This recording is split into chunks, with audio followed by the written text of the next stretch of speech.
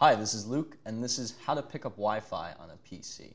If you want to get onto a Wi-Fi network from your PC computer, you're going to need to scan for the available Wi-Fi networks in range.